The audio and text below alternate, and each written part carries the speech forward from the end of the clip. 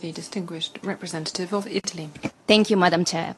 Distinguished Excellencies and delegates, it is a true honor to stand before you today as Youth Delegates of Italy. As we reflected on the question, what difference can our voices truly make in this forum, we felt compelled to share our personal journeys, which mirror some of the challenges faced by fellow young people. Growing up, we've witnessed many young women being held back solely due to their gender, and young people with disabilities not being valued for their full potential. We've watched our peers struggle to find fair-paying jobs and affordable housing, while many felt overwhelmed by the widespread indifference towards a triple planetary crisis and disregard of mental health. Then, participating in interaction in these very rooms, we realized that no matter where we come from, we, the youth, share similar frustrations. As we keep asking why, when our future is at stake, are we sidelined, despite being key contributors to solving the challenges we face. We demand change and huge states to make Chapter 4 of the Pact for the Future a reality. Youth participation must be systemic, not merely tokenistic, in all fields, because every issue is a youth issue. And while we appreciate the agreements reached, words must turn into concrete action, which must necessarily include the voices and contribution of youth, with a special attention to the marginalized and underrepresented. In particular, in a world facing the highest number of conflicts since World War II, one key area where youth contributions are vital is peace and security. Hence, we urge states to implement the Youth, Peace and Security Agenda and institutionalize national action plans.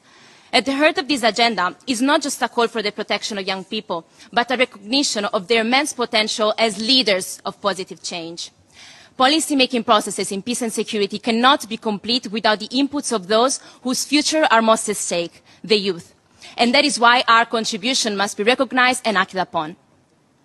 Most countries in these rooms are positioned at the crossroads of regions deeply affected by the consequences of conflicts and instabilities.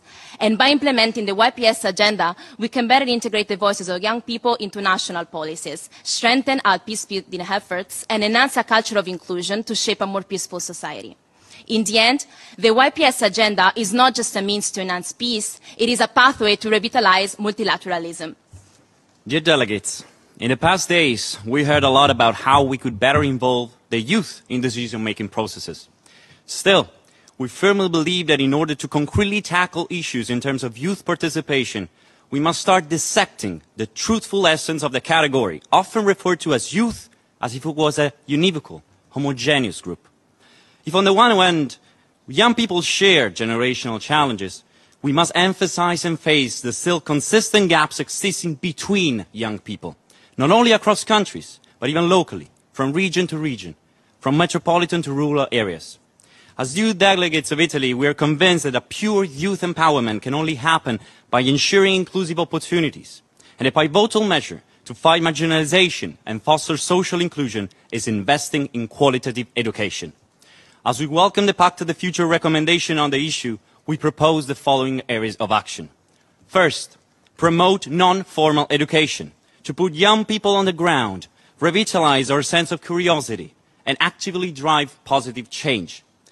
As daughters and sons of the digital era, we require innovative tools to embrace digital technologies to enhance our skills, not to substitute them. Second, develop inclusive and structural processes of climate awareness to turn systematic anxiety into deep conscience. The shift of mentality we need cannot be achieved if we're not put in the conditions to take the future in our hands by stimulating vocational training and investing in youth-led social and sustainable entrepreneurship.